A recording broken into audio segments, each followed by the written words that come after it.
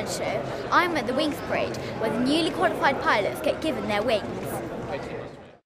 And Callum has gone to meet one of our oldest veterans, who played a key role in one of the major battles of World War II.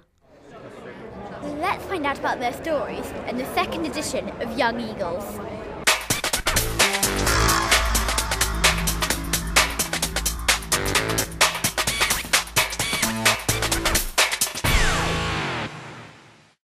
This is the Army Air Corps' Wings Parade, which takes place at the Museum of Army Flying. Here, the newly qualified pilots are presented with their wings to show that they have completed their pilot's training. Lieutenant Hannah Gold is being presented with her wings today, and I met up with her before the ceremony started. So Hannah, how are you feeling today? I am really nervous. It's been a long old course, but this is the culmination of it all, but I'm really looking forward to it. So how was training? Was it tough? Did you ever have a point where you think, oh, can I just give up now? Or... I never felt like I wanted to give up, but I did struggle with it a couple of times, but the instructors are really good and they sort of help you through it all the way. And getting down to Middle Wallop for the last bit, getting back to the Army was wonderful, and it's just been really, really fun. So where did you get that medal from? I went to Iraq in 2004, at the end of Optelic 4, moving into Optelic 5 with 652 Squadron, 1 regiment, which is out in Germany, in Gütersloh. So do you actually feel proud that you've achieved this much and you're actually going... What are your hopes for the future as well? I'm immensely proud, actually. I joined the Army as a soldier and eventually went through Sandhurst and onto the pilot's course, so I sort of... The road has been quite tough and really long, so I'm really proud that I've got this far. And I'm actually going on to fly the Gazelle, which is the sort of the really small helicopter out in Northern Ireland. But I can't wait, and it's going to be brilliant. And hopefully at some point fly the Apache, but don't quote me on that one. So do you hope to fly anything other than the Gazelle than Apache? And are you hoping to do air shows or just fighting with the Gazelle? I think everybody would like to be part of the Blue Eagles display team. I think that would be awesome. But in the Lynx rather than the Apache, because they do cooler stuff. So who have you got with you today and how are they feeling as well? I've got loads of people, all of my family. I've got loads of friends from Sandhurst. I've got a couple of friends from a previous life, if you like, before the Army. And as far as I can tell, they're all looking forward to it as well and quite excited. So what did you do before you were in the Army? Oh, goodness. It's not particularly exciting, really. I went to school and did my GCSEs and then moved up to Milton Keynes to go to college. I worked in McDonald's, but everyone's got to get a job. At the end of college, I decided I wanted to be in the Army, so I joined the Air Corps from there when I was 17. Was being in the Army always like a dream of your childhood, or was it just a spur of the moment thing? I've got a family background of firefighting, so we've got a sort of quite a athletic, sort of outdoorsy type family anyway, so I was always up for going out and getting dirty and what have you. So the Army was almost a natural choice, although flying was something I wanted to do, it sort of came in a bit later, but it's awesome. Lieutenant Gold is one of the Army Air Corps' youngest pilots, but Callum has been to meet one of our oldest veterans. In September 1944, the Allied Army launched a major airborne assault on a small town in Holland called Arnhem. The glider pilots played a key role in this mission, and I have come to meet Staff Sergeant Arthur Shackleton, who flew one of the first gliders into Arnhem. And we are looking at some old film to see if we can see him.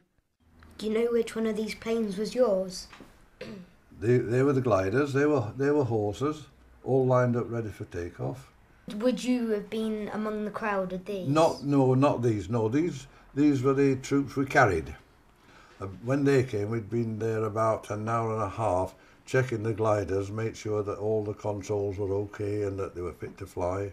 We were round the back here having a crafty smoke when they came, you see. Yeah. They'd all chatted before they get on board. We knew our destination was a town in Holland called Arnhem.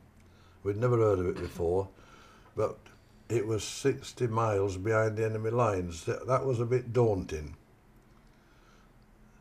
So were you nervous at all going into No. this take? You wasn't? No, and I've spoken to people since then and nobody was nervous. We were young men, you see, we were all in our 20s. So you're all excited? When you're 20, yes, yes. This would end the war before Christmas, you see, a big knockout blow to the Germans. And Is any of these gliders you taking off? I'll have a look. Is it 291 or 261? I'll show you. When we were sat, there we are. 291. Yeah, there we are. That's you. That's me taking off. Yeah, yeah. And that's the Albemarle that's towing us. This must have been quite an exciting experience. Oh, it on that was. runway. Yeah. Well, we were sat in the glider. It was my job to check all our load, which was a colonel, a regimental sergeant major, a batman, signaller. That's a Hamilcar glider. He'll have a tank on board. It looks quite heavy and It was chunky. heavy, yes, yes. And we were sat in the front like he was. I was this side. And I saw this man with a tripod and two big hands, and he was turning a handle. And I said to my Major Tola, smile, because the man's taking a photograph of it. Do you know what top speed these gliders could actually get up to? 160 was the top. 160? Because we were made of wood, you see, yeah. It's quite a high speed for these. Oh, big- yeah. Now we're over there now. So it looked like the front plane would be in the best position. Oh, we were, yes, yeah. It doesn't look like there's a particular landing strip. No, it's a field, you see. It's an area. Oh. It's a landing zone. And sometimes you picked your spot to land, and you're coming in, and someone came underneath you and landed on your spot. So you had to pull your stick back and try and not stall it and go over the top of them and plump down in front, or try and get on the side. An airborne division was 10,000 troops. 5,000, say, were paratroopers that jumped in parachutes, and 5,000 were gliders. We carried the jeeps and the trailers and the anti-tank guns for the paratroopers, and also supplied air landing troops, so you had half and half. But paratroopers didn't like riding in gliders, they were frightened. They thought they were going to crash all the time. And we didn't like jumping by parachute. Yeah. Well, Arthur has some great stories to tell us, and I think we'll have to come back and see him again. But it's time to go back and join Izzy at the Wings Parade. Thank you, Callum. Lieutenant Gold is about to be presented with her wings. Lieutenant Hannah Gold, Army Air Corps, posted to 5 Regiment Army Air Corps based in Aldergrove, Northern Ireland.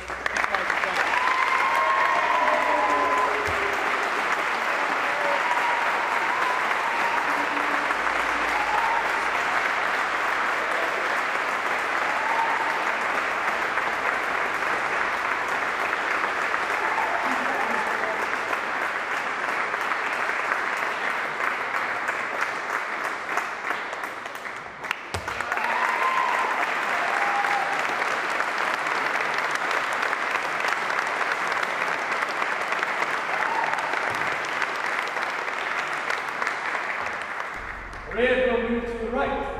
Right. Turn. Rear. By the right. Quick. March.